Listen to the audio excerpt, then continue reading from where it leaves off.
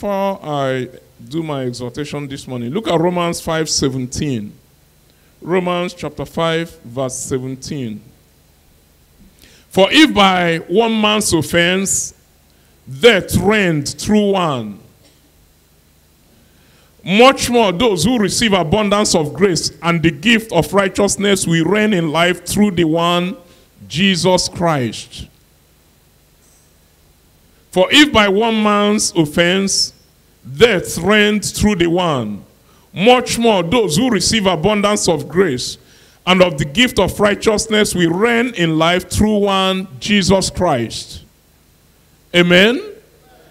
For if by one man's offense death reigned by one, much more they which receive abundance of grace and of the gift of righteousness shall reign in life by one, Jesus Christ, or through one person, Jesus Christ. You can switch over to New King James now. For if by the one man's offense death reigned through the one, much more those who receive abundance of grace and the gift of righteousness will reign in life through the one, Jesus Christ. How many of us have received this abundance of grace and the gift of righteousness? How many of us? How many people here? How many people here? Raise your hand if you're raising it. If you're not sure, you keep it down. If you're saved, you qualify. And the Bible said you shall reign in life through one, Jesus Christ. Can we stand to our feet? I want us to reign this morning. Declare to yourself, I reign in this life. We are waiting for some people to stand safe.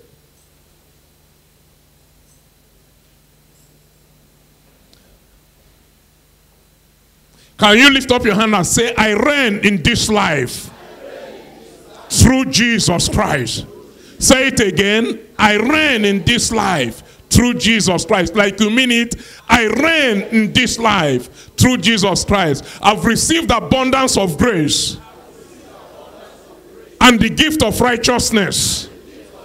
For God made Jesus to be seen who knew no sin, that I may be made his righteousness in Christ Jesus. And the righteousness of God in Christ Jesus. Lift up your hand and say, I reign in this life through Jesus Christ. I reign over Satan through Jesus Christ. I reign over demons through Jesus Christ. Yes, I reign over Satan. For it is written, I shall resist the devil in the name of Jesus, and he will flee from me. I reign in this life over the devil through Jesus Christ. I resist the devil in the name of Jesus, and he flees from me. I reign over demons in the name of Jesus Christ. For Jesus has given me authority to tread on serpents and scorpions and over all the power of the enemy, and nothing shall by enemies harm me. I reign in this life over demons. I'm a believing one. These signs follow me. In the name of Jesus, I cast out devils.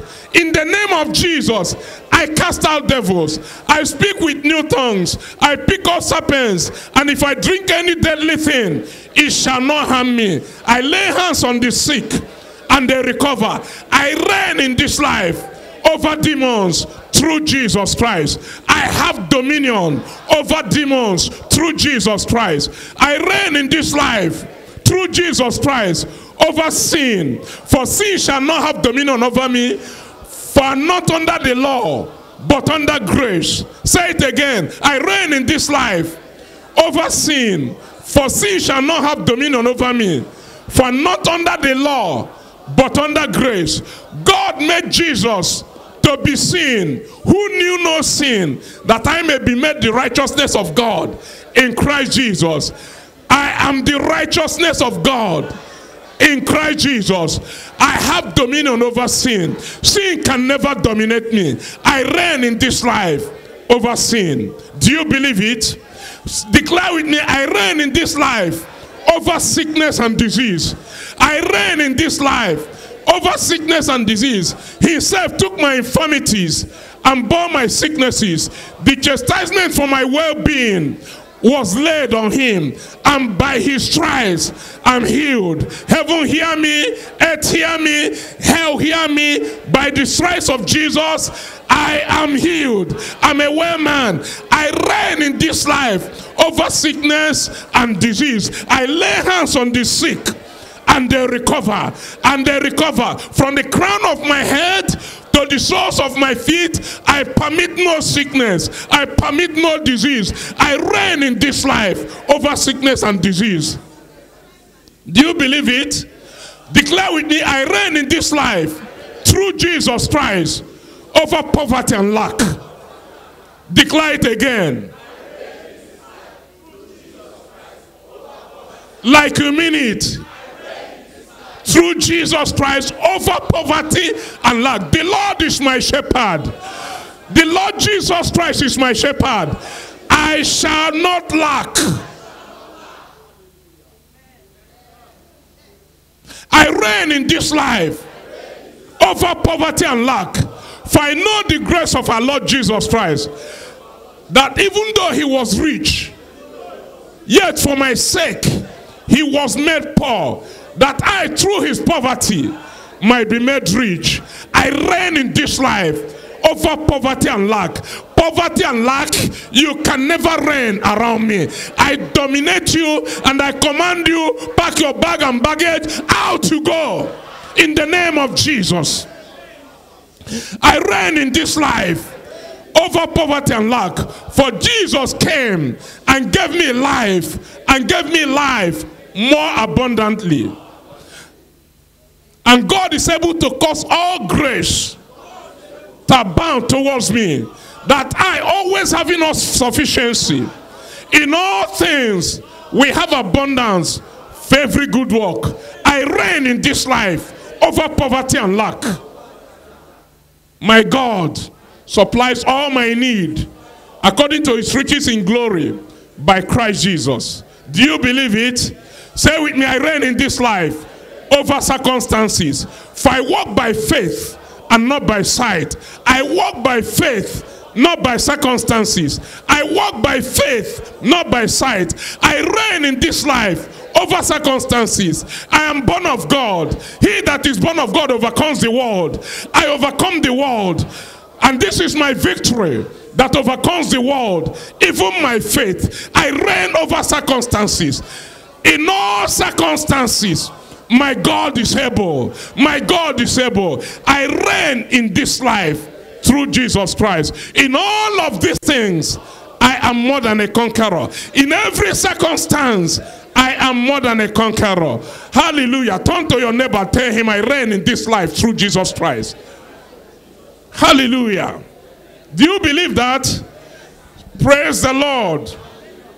All right. You may be seated. Look at, let's take some scriptures and then just do some exhortation. Psalm 50 verse 23. I will never forget this psalm. There is a reason. This very verse of Psalm 50. Whoever offers praise glorifies me. God is saying. Whoever offers praise glorifies me. And to him who orders his conduct aright, I will show the salvation of God.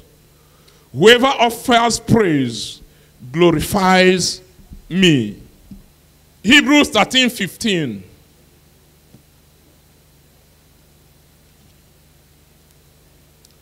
By him, therefore by him, let us continually offer the sacrifice of praise to God. That is the fruit of our lips, giving thanks to his name. The sacrifice of praise, the fruit of our lips, giving thanks to his name. So, when you see a tree and it bears fruit, do you see the fruit? Do you see the fruit? Do you see the fruit? Huh? Okay. By their fruits, we shall know them. Oh, many trees can look the same, but their fruits distinguish them. From afar, many trees look the same. But when you come and see the fruit, even when they are alike, you can distinguish between mango and pear. Right? Okay? Now, in thanksgiving, God expects our lips to bear fruit. Your lips bear fruit when they make audible sound. Either intelligent or you're praying in the Spirit and offering thanks through the Holy Spirit. But in thanksgiving, in the sacrifice of praise, your lips must form words. There is nothing like you're thanking somebody and it's inside you. There is a heart of gratitude, but gratitude must be expressed in words. Are you here? You can't give somebody something and the person keeps silent and walks away with the treasure you gave him. And you ask him, but he didn't even say thank you. He said inside me, I said thank you. It doesn't work. And before God, it doesn't work by these scriptures. The Bible says we should proclaim his goodness in the congregation of the saints. Other places he said we should declare his faithfulness in the great congregation. Let people know what God has done. If you check your life every season, there is a reason to thank God and praise him. There is a reason. Are you here? So, but your lips must bear fruit. It must bear fruit. As I'm speaking, my lips are bearing fruit. You can hear me. Are you hearing me? So when we are talking of thanksgiving, speak it, let your neighbor hear it. Speak it, fill the atmosphere with the voice of triumph, with the voice of rejoicing and thanksgiving in the presence of God. It's not a heart. A heart of gratitude leads to thanksgiving and praises. But your praises must be heard. Our God likes noise. Make a joyful noise in the midst of his people. Our God likes noise. They always complain Pentecostals are noisy. It's not our fault. That's what our God demands.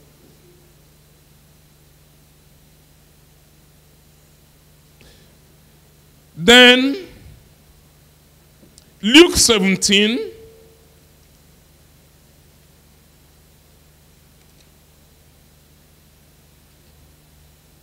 If you don't know where Luke is, then you look. From verse 11. Now it happened as he went to Jerusalem, that's Jesus Christ, as he went to Jerusalem, that he passed through the midst of Samaria and Galilee. Then as he entered a certain village, there met him 10 men who were lepers.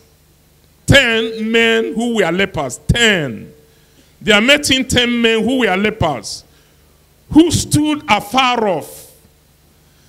And they lifted up their voices and said, Jesus, Master, have mercy on us.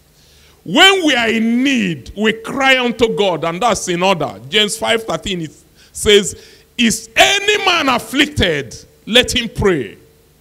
So in their affliction, they cried unto the Lord. In their affliction, they cried out to the Lord. Jesus, Master, have mercy on us. Then, when the Lord gives you a good result, he expects thanksgiving and praise to his own name. That's all you can offer him. He expects thanksgiving, gratitude from us. The Bible says it's the praise due to his name. It's his due. It's his right. It's his right.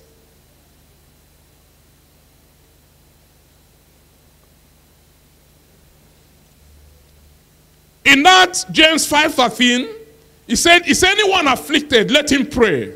Is anyone merry, let him sing psalms. When you're happy, when God has done something for you, sing, give him thanks. Form the words of praise and thanksgiving, glorifying him. When you are in affliction, you cry to him. When you're happy, when he has done it, praise his name. When our children were small, there was a day I asked children, what do you like most about God? He said it's when he answers your prayer. When they were very small, he said it's when he answers your prayer. When he answers your prayer, express gladness. He says, come before me with rejoicing. Are you hearing me? Show gladness, show joy that your God is good. That your Father is good. Psalm 34 verse 8 says, "Oh, test and see that the Lord is good. Blessed are those who put their trust in him." When you tested and you've seen that God is good, express joy and gladness and gratitude before him.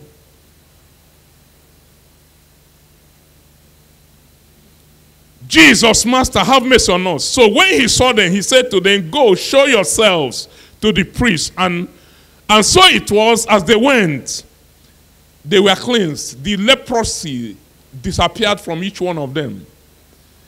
And one of them, when he saw that he was healed, returned and with a loud voice glorified God and fell down on his face at his feet, giving him thanks, thanking him over and over again. When that man at the gate, beautiful in Acts chapter 3, was healed, when he saw that I can walk, you see, the challenges of man never cease. Are you hearing me? It never ceases. After, what was that former prime minister of South Africa, the one that handed over to Mandela, Frederick what? Fred de Klerk.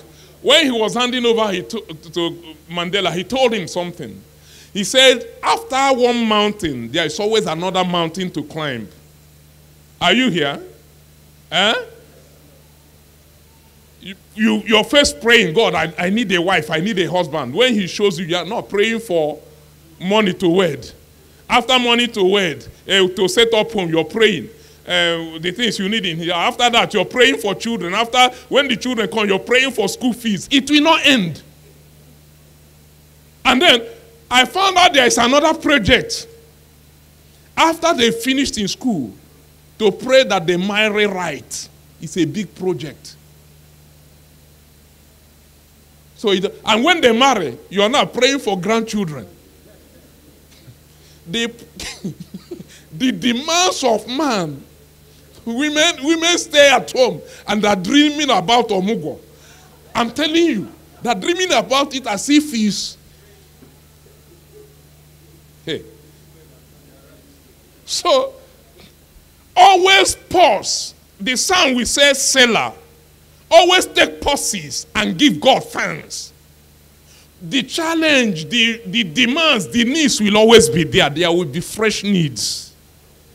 After your first car, so at some point, the first car was a prayer point, maybe. At some point, you need a replacement. It's another prayer point. It doesn't stop. So if you're waiting for when all your challenges, every problem will be solved before you give God thanks, you will never be a grateful person. Pause, Selah, to give God thanks. Pause. When he has done it, thank him. When you're expecting it, thank him. Live a life of gratitude. So one of them returned when he saw that he was healed. That's verse what? Verse 15. And one of them, when he saw that he was healed, returned to Jesus. And with a loud voice glorified God and fell down on his face at his feet, giving him thanks. And he was a Samaritan. Now, that cripple at Gate Beautiful, the moment he saw he was healed, in the name of Jesus Christ of Nazareth, rise up and walk. And they helped him. His feet received strength. He was all over the place. You could know something happened in his life. Walking and leaping and praising the Lord, the Bible says. Is that our story? After this one, you're crying for the next thing. You have not thanked. After this year, you're talking of another year. You have not thanked him for this year. And everything here. Believe me, God has been faithful this year. A lot has been achieved this year. A lot. A lot. This was a very fruitful year.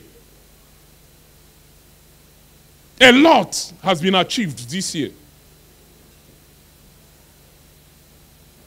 So, he returned and was praising, giving thanks to Jesus. Verse 17. So Jesus answered and said, were there not 10 cleansed? Was it not 10 people that were cleansed? Of course, he knew the others were cleansed too. Jesus knew. But where are the 9? No gratitude. no return to give thanks. Where there are not any found who returned to give glory to God except this foreigner. And he said to him, arise, go your way, your faith has made you well. Father, once again, we thank you for the privilege of fellowshipping with you and with one another.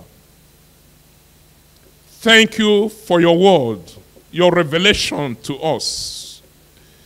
Thank you for the entrance of your word brings light, gives us light and gives us understanding. Give us both light and understanding this morning. Open our eyes to behold wondrous things out of thy word. We are strangers on earth. Hide not your commandments from us. Open our hearts, unlock our hearts in thanksgiving. In the name of Jesus Christ we pray. Amen. If you're going to grow in your leadership, in your status, you have to come to the point where there will be no excuses for failure. Rather, prepare to tell us how you succeeded against all odds. Are you hearing me? Tell us how you succeeded in the face of failures or opportunities for failures. Tell us how you brought down Goliath in spite of the mismatch. Are you hearing me? Not why you couldn't confront him. Like Saul, they were there weighing his spear, weighing his shield. How did they know the weight? Did they put them in a bag? They were looking at it, they were estimating everything. Tell us how you brought down Goliath in spite of his size. Not why you didn't succeed, because your father didn't do this one, your mother didn't do that one, your uncle also added. Nonsense. Some of us are so privileged that our parents gave us education. In some of our families, I look at things and observe things, and every leader should be an observer. You should observe things. My father succeeded against all odds in the midst of his brethren. He self-educated himself, reading at home. All that Cambridge Senior, at home. He didn't go to second. He developed himself from home, doing all kinds of odd things to pay school fees and all that. And his influence was very large in his domain. His name was a password against all odds. But then they gave us the privilege of a better education and better opportunities. But even at that, some of the children that these parents that succeeded against all odds raised, in our hands, the standard went down for some of the children. Why? We are supposed to have climbed on their shoulders to reach higher heights. So you should go beyond where your father went and stop giving lame excuses. Excuses. Excuses are very cheap. I keep telling you, just as cheap as criticism. Cheap. And then ingratitude. Then he said, look for a reason. Look for something that you will use to count God faithful in your situation. At every station in life, you can see the hand of God, his signature in something that is happening to you. If you're careful to look. Little things he keeps doing to let you know, I'm there. I'm there. I'm with you. The going can be tough. But then when he does those little things, the timing makes you know, so God is in this place and I didn't know it, like Jacob. So God is in this place and I didn't know it. He never leaves his own. And he never sleeps nor slumbers. Then he said, build a culture of gratitude into yourself and your family. You have to keep encouraging your children in the faith and in relating with God the right way. That's a project we will never graduate from as long as we are living. My mother still, there are certain things that want to come up. I ask her, look at this situation. How do I handle it? Especially things that have to do with the kindred and some other things. You know, I look at this situation. What do you think of it? I ask her up to now. She's 89 years. Next year she will be 90. And God has kept her intellect and wisdom intact. She remembers things that happened 50 years ago. And so on. She will tell you what happened. You ask her, she will recall. It's few things that you ask her. You say, I can't even remember the details of that. Now, and that's even at our level. That happens at times.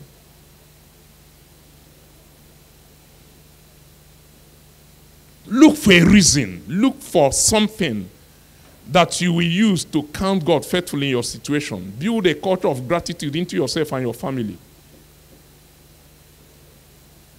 He talked of the 5 foolish virgins. He said the bridegroom was mad at them for the lack of preparation.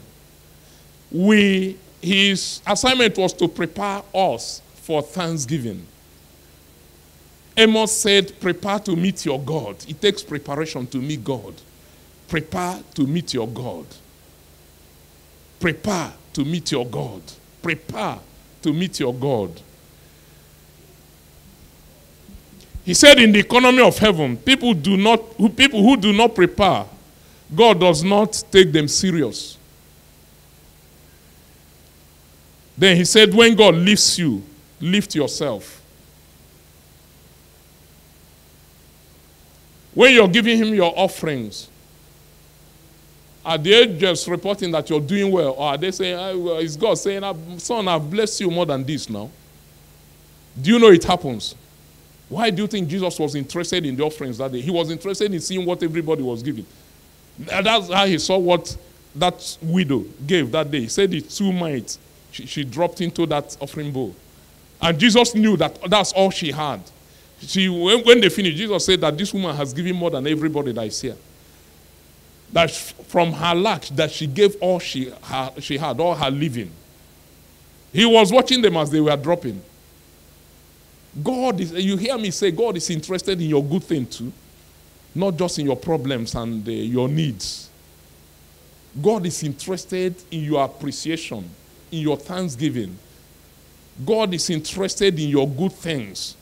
He's interested in you giving him his tithe from the income he's giving you. Some people think to give God the tithe, the tenth, he gives you 200,000 naira, you give him 20,000 for tithe. That's the foundation of things. It's not the ultimate.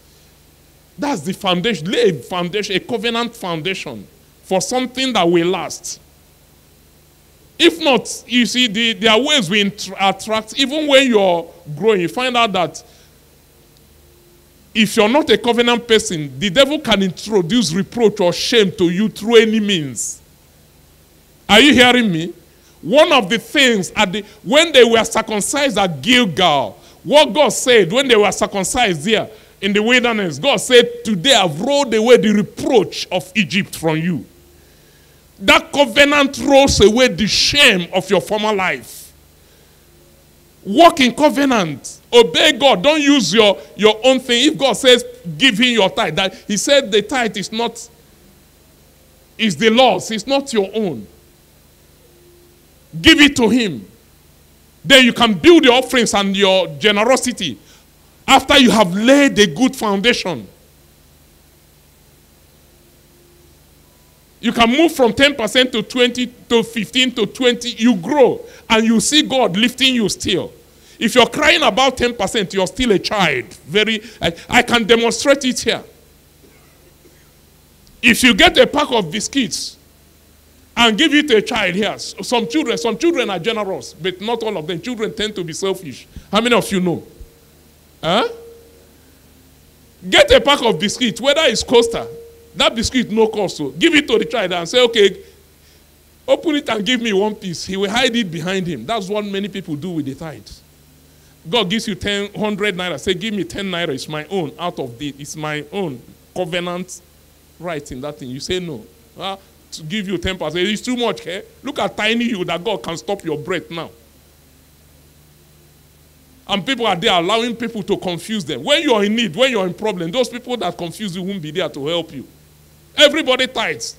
I remember our brother, General Emmanuel, one day he was ministering. He said everybody tithes. It's either you tithe to God or you tithe it to the devil when he brings problems.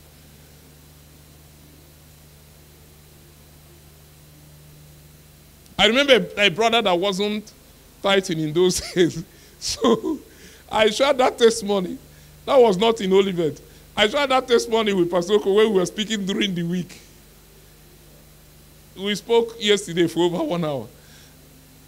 When I took over a church there, one day during an offering, I noticed that the treasurer of the church, the deaconess, who was the treasurer, during the offering and tithes, when people were dropping their tithes and offering, she left her seat and went to another brother. There was a way they were talking to each other. It was like there was something.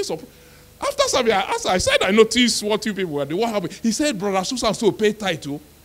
He said, Brother Susan. I said, doesn't he pay tithe? He said, no. That when the poor pastor was here, that you preach on tithe, and they call his name, say, the next time you eat your tithe, you will die. The brother will sit there and say, Amen. And he will still eat it. Then he had a good work, but it wasn't showing on him. He had a good business, but it wasn't showing on him. He will have contract to furnish like a hotel and all, but it wasn't showing on him and reflecting on his family. Then after one contract, he bought one vehicle, one SUV, only to discover the engine was rotten. When I told Oko, he said he has paid tithe. You know?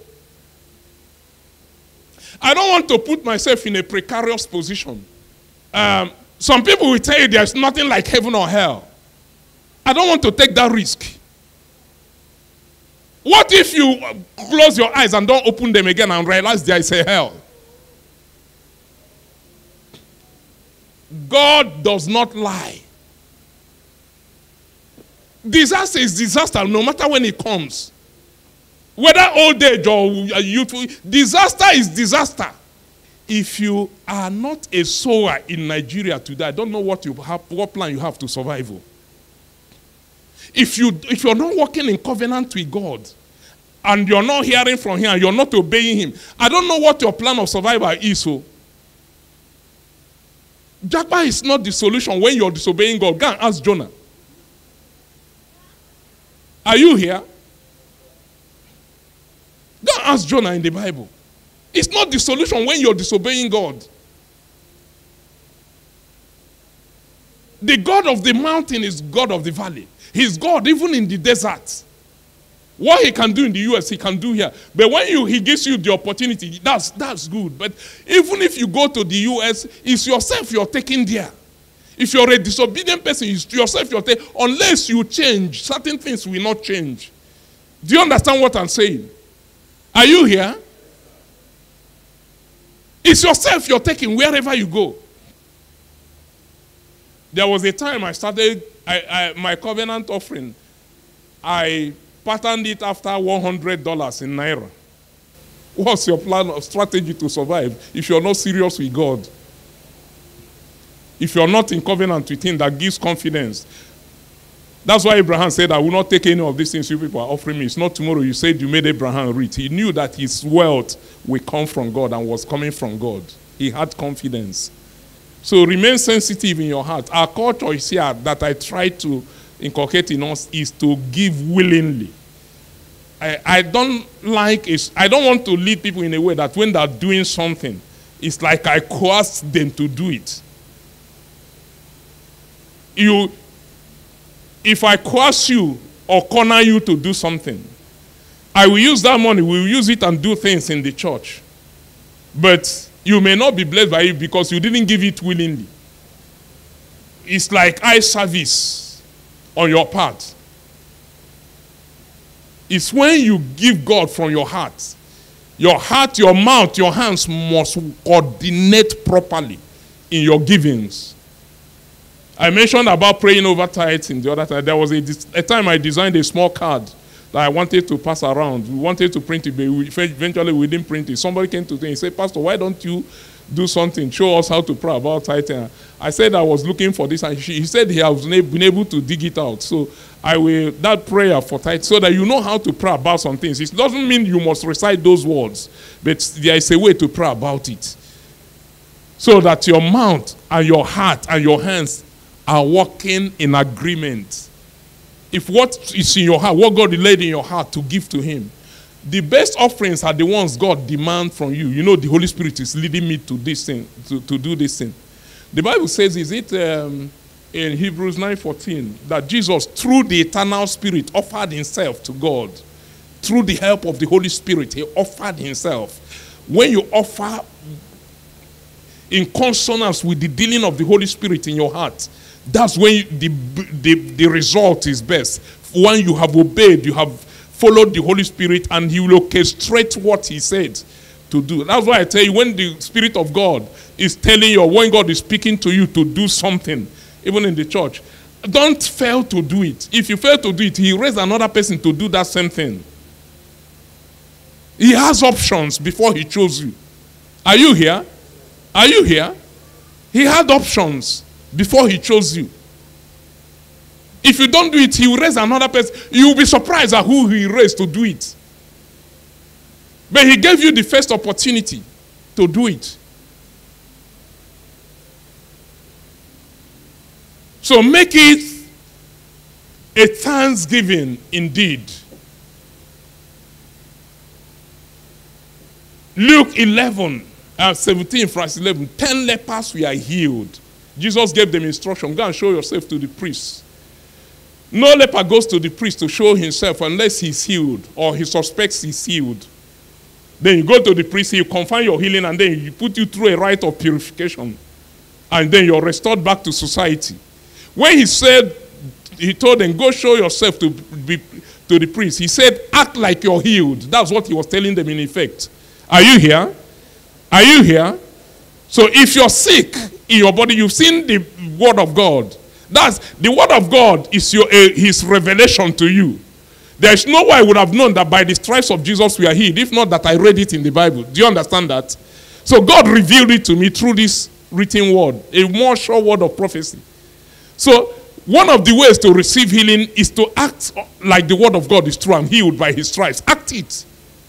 Act it. Where you couldn't walk, take a walk. But the Bible says I'm healed by his stripes. Take a walk. Do something with that part of your body that you couldn't do before. Acting on the word of God. Peter said, Jesus told Peter, cast your net in the deep and you will catch. He said, you have fished all night and caught nothing.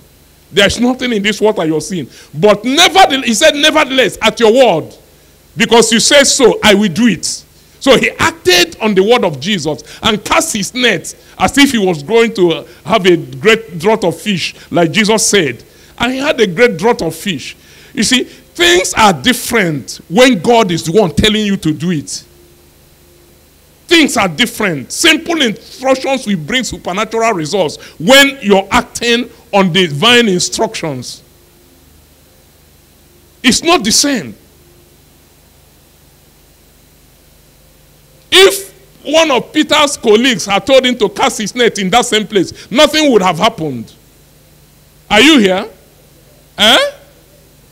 Nothing would have happened. But when God says it, when he said, Peter said, if it's you, they saw a man walking they were in the midst of a storm. Everywhere was dark. They were tossed and distressed. Then they saw a figure walking on water towards them. They thought it's a spirit. They were screaming there, phantasma, phantasma, spirit, spirit. He says, ghost. He said, ghost. Jesus said, it's not a ghost, it's me. And then Peter said, struggling in the boat, he said, Lord, if it's you, tell me to come to you on water. He said, if it's you, command. Why didn't he step out on his own until Jesus said so? Are you here? Then Jesus told him, come. Jesus told him what? Come. In that command, in that instruction, come, is the ability and the anointing to fulfill it. So he walked on water. And then when he took his eyes off Jesus, he began to sink. And he cried, Lord, save me. And so Jesus held out his hand and held him. And the two of them walked on water into the boat. So Peter walked on water 2 times. Going and returning. Have you walked on water? He said, hey, Peter began to sink. Peter walked on water. You've not walked on water. He acted on the word of Jesus. When God says do it, it's a different ball game altogether. When you're sure God said go, go. It's well. No matter what they're saying, go. It's going to be well. And if any situation arises there, God will show up like the 4th man in the fire.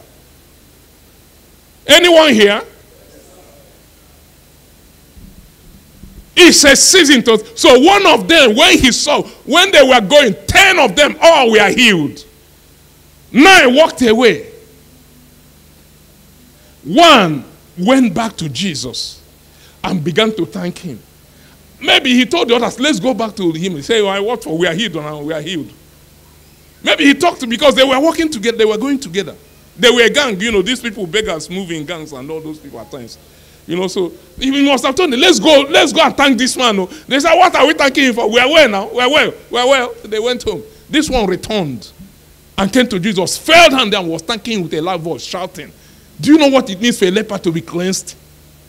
A leper is an anathema. An accursed sin. He returned and gave thanks. 9 walked. Look at the 10%. It's what gratitude Jesus got. 10%. Count yourself amongst the 10% that will be grateful. Okay, so make it a thanksgiving offering indeed between you and God. Let it come from your heart. We want it to be a willing offering. I don't need to possess a skyscraper before I thank God and praise him. He said, in everything, give thanks. 1 Thessalonians 5:18. For that is the will of God in Christ Jesus concerning you. In everything, give thanks. Even when there is, you see, one of our pastors, we know his house got burnt. I don't want to take a census, so I would have asked how many of us stretched forth a hand of help towards him, no matter what it is. Some did, but others, concern them. But these are the people that bless you every day in the year. Others, concern you. But that's one of your pastors.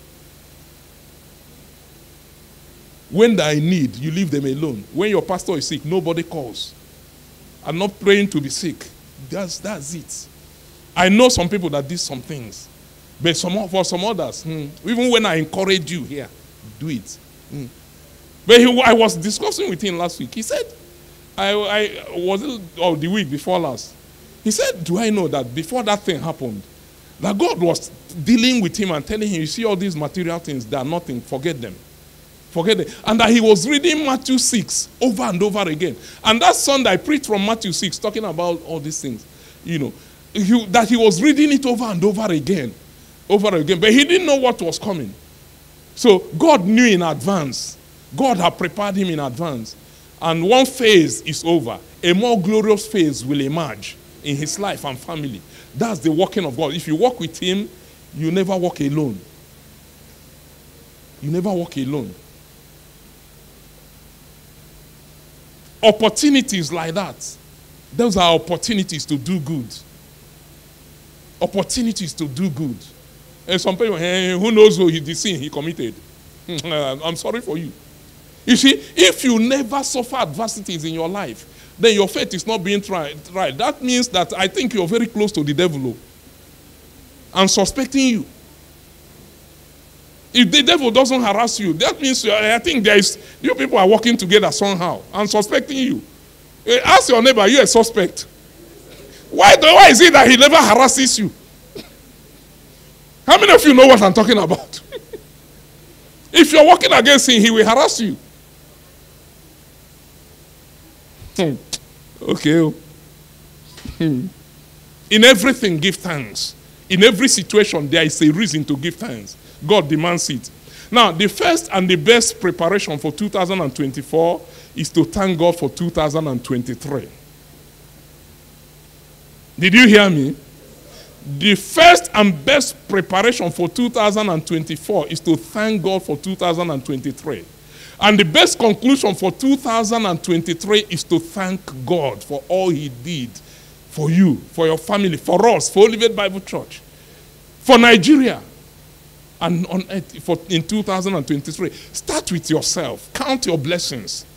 Count the movements forward. Count the challenges surmounted. Count the needs met. Difficult situations that he overcame on your behalf.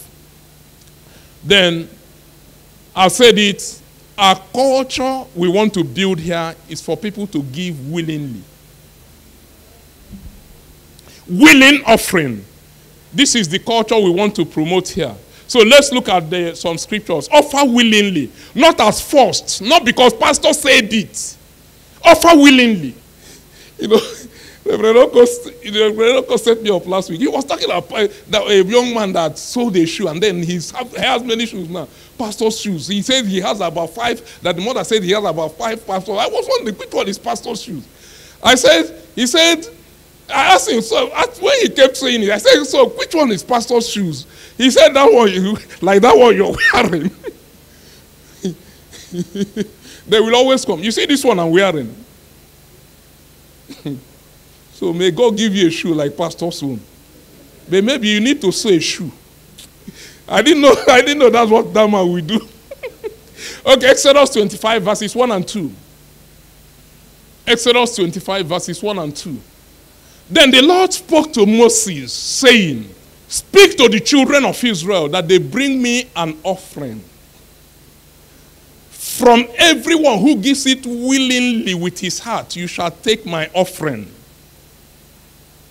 What you bring willingly from your heart.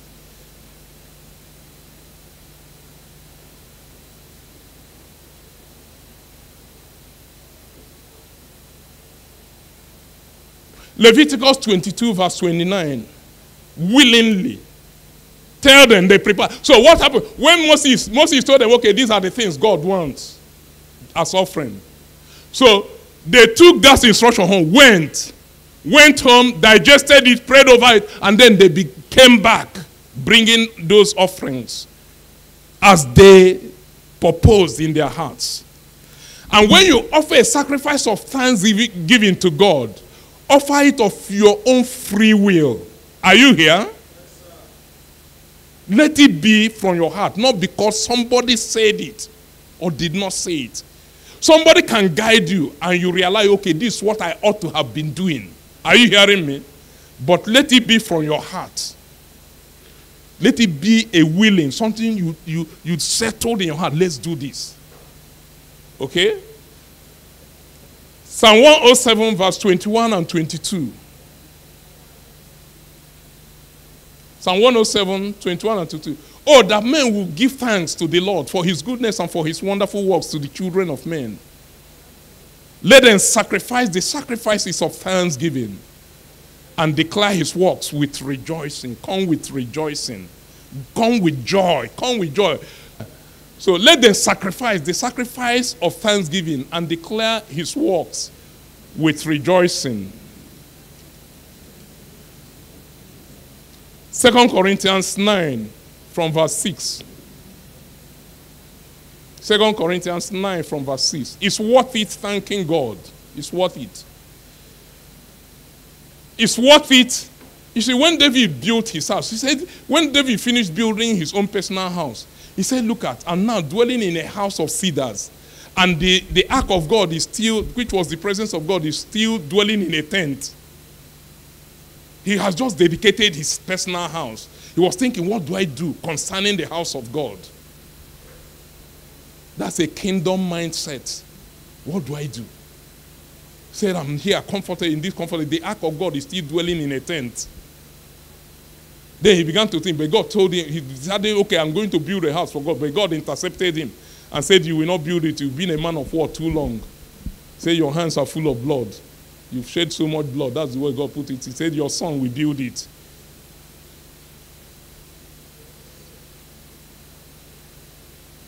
He said, but because you thought this way, this is what I'm going to do for you. Because you had it in your heart, this is what I'm going to do for you.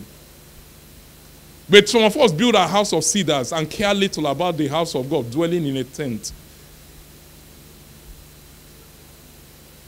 I'm not preaching building. When I told you, when I'm ready, I'll let you know we build. Look at 2 Corinthians chapter 9 from verse 6. But this I say, he who sows sparingly will also reap sparingly. And he who sows bountifully will also reap bountifully. So let each one give as he purposes in his heart. This is new covenant. Are you hearing me? Settle it in your heart. That's where the Spirit of God dwells. When it comes from there, it's born of the Holy Spirit. But so let each one give as he purposes in his heart, not grudgingly of necessity. For God loves a cheerful giver. Give with rejoicing, with smiles on your face, with joy reflecting and radiating from you. So let each one give, okay? And God is able to make all grace abound toward you, that you always having all sufficiency in all things, may have an abundance for every good work, empowered for everything God wants you to do. As it is written, he has dispersed abroad, he has given to the poor, his righteousness endures forever.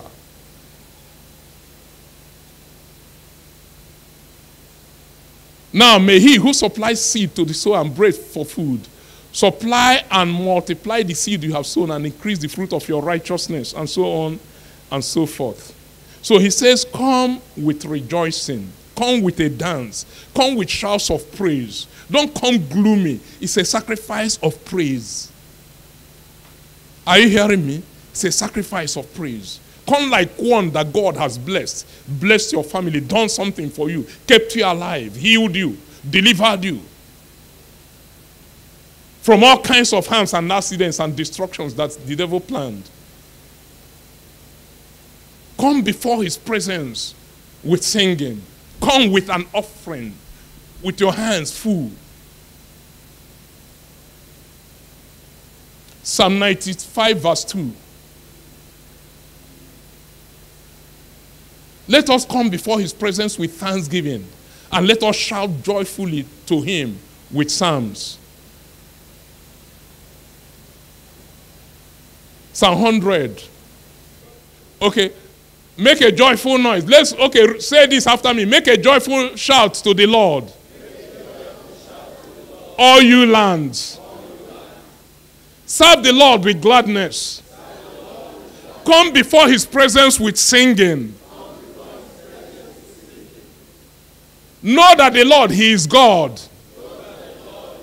It is he who has made us, and not we ourselves. We are his people and the sheep of his pasture. Enter his presence, enter his gates with thanksgiving, and his courts with praise. Be thankful to him and bless his name. Amen. So come with rejoicing. Come with your sacrifice of praise. Come with the fruit of your lips, giving thanks to him. Come as before a good God, a merciful God, a gracious God, to offer him thanksgiving for a whole year. A whole year of protection, of provision, of blessing, feeding us, clothing us, giving us money, blessing our children, blessing our families, keeping our parents for a whole year, keeping us in Nigeria. If Nigeria had blown up, maybe some wouldn't be alive today. God will do what he will do in this land, and it's those that trouble us that will pay for it with their blood.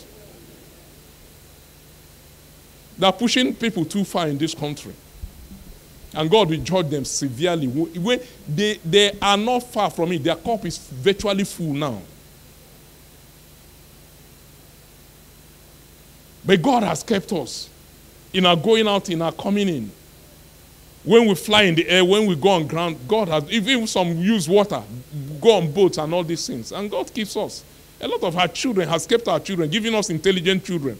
Do you know what it means to, if you have a child that No matter the school fees you pay, even if you pay 1 million naira a term for the school fees, the child will come back with a failed result, with failure in his result. Do you know the frustration of such parents?